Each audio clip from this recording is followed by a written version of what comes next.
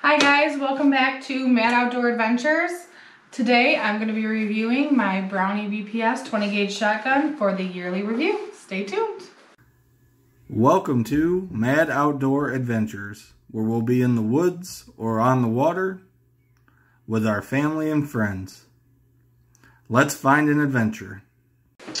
Alright, so I've had this gun about a year now, and I wanted to give you guys an update on how I feel about it, how I like it.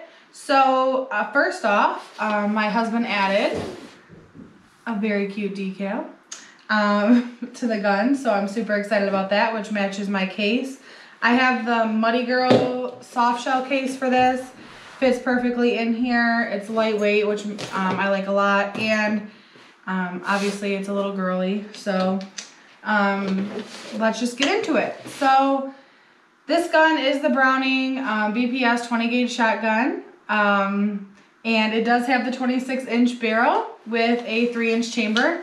Obviously this is a pump, and one of the things that attracted me to this gun was the walnut stock that was on it, as well as this area here that is kind of textured where your hands go. I just felt like it's really comfortable. I like it when I'm shooting it. My hand doesn't slip when I'm pulling the pump.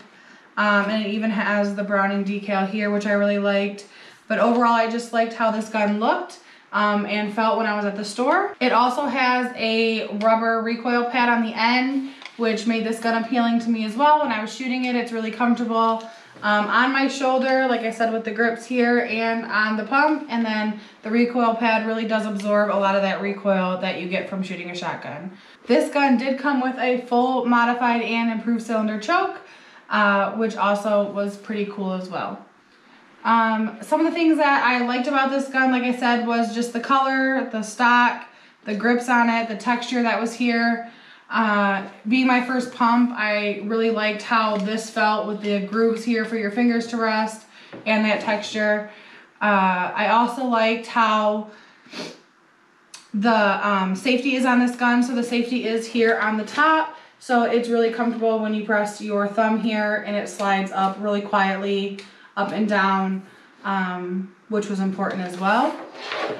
I would definitely change a couple things. So a couple things I was really bummed about is we went to put a sling on this gun and there was no sling clips. So I do not like the sling. I don't like how it's attached to the gun. It kind of gets in the way, or I have to take it on and off in the woods, which can be a pain and a hassle. So that is something that I don't like about it. I wish that it had sling clips, and I wish that I could have a nicer sling on here. So with the sling being just kind of in the way, the only way we're going to be able to fix that is to get the holes professionally drilled to put the sling clips on, so I can get a nicer sling. So that is to come down the road. Also, we added the fiber optic sight. Well, my husband added it, kudos to him.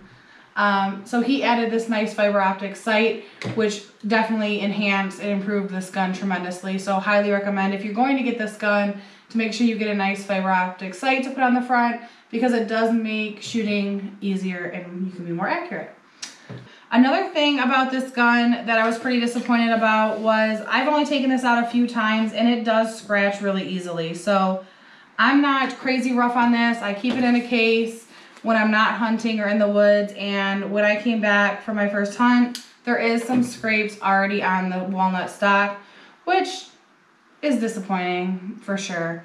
So out of this gun, I've shot 4 different types of shells. I've shot just regular target load, which shot really nicely, really accurate with the target shells. The recoil was really limited because of this nice recoil pad that comes on the back of it. I was really impressed with how it shot. I really liked how it felt. I also shot high brass game loads for squirrels. I also shot 3-inch waterfowl load and 3-inch turkey load. So all of them shot nicely. I didn't have any issues with the pump, didn't have any issues with anything sticking. Like I said, overall, super impressed with the gun. Really like this as my 20 gauge shotgun. Really thankful for my husband for putting this cool decal on here. So overall, I would give this gun probably a 7 out of 10. I think for the price that we paid, it is a really nice shotgun. I like all the details on it. I was bummed about the stock getting scratched on my first hunt pretty easily because I don't remember beating it up on anything.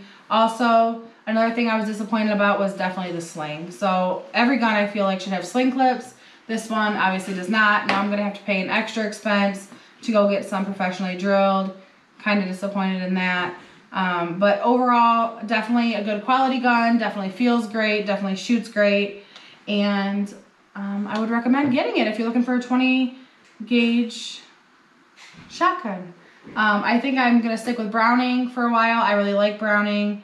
I like the way they look, but I will definitely look out for those sling clips in the future. If you haven't watched my full review on this gun when I first unboxed it, go ahead and click that link up there. And if you have looked at the video, thank you so much. If you liked watching this video today, go ahead and give us a thumbs up. If you haven't already, subscribe to my husband's YouTube channel. It is definitely awesome. And we have more outdoor content coming your way. Stay tuned.